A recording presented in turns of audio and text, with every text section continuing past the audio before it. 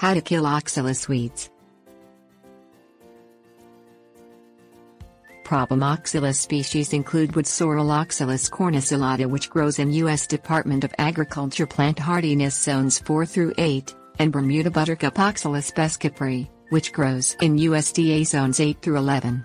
Oxalis weeds have either delicate, long roots or tangled bulb roots that easily break off, remain in the soil and grow into new plants. Use the right methods to get rid of these weedy oxalis while protecting your garden's plants. Hand pulling and hoeing can help get rid of established oxalis weeds. Make sure you remove all of the rhizomes, the underground stems along with the leaves and stems. Tiny pieces of rhizome that stay in the soil can grow into new plants. Pulling the weeds by hand is easier when the soil is damp, but grub out weeds with a hoe from dry soil. When using a hoe, be sure you dig deeper than the plant's root system to get all pieces of the plant. Bermuda buttercup spreads through small root bulbs. Kill established Bermuda buttercups by repeatedly cutting off the tops of the plants before they flower. This deprives the weeds of the nutrients needed to regenerate and propagate. Dispose of all oxalis plant debris in a plastic trash bag and discard it in a covered trash can. Don't just leave pulled weeds laying on the ground, or the small pieces might root or grow. Large patches of oxalis weeds or those throughout a lawn might be tough to dig up, so it may be better to use a chemical weed killer. Spray before the plants flower and seed to prevent future infestations.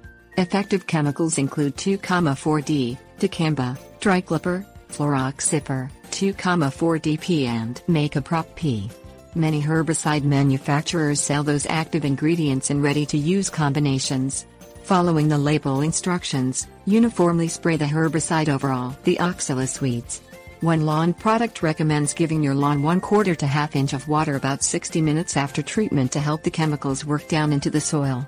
Repeat the application in 14 days, if necessary.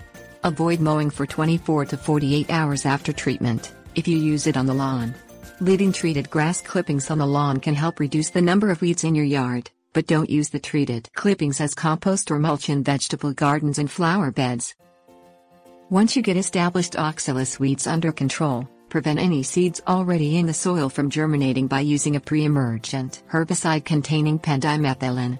Read and follow the instructions on the product's label for effective, safe weed control. One product recommends mixing 1 to 2 ounces of pendimethalin concentrate in 1 gallon of water for every 1,000 square feet of lawn.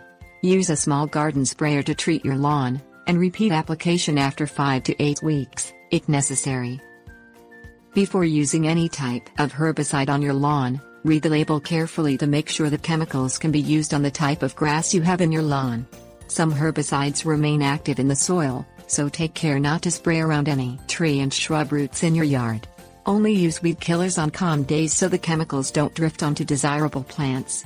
Keep people and pets off a treated lawn until the herbicide solution totally dries.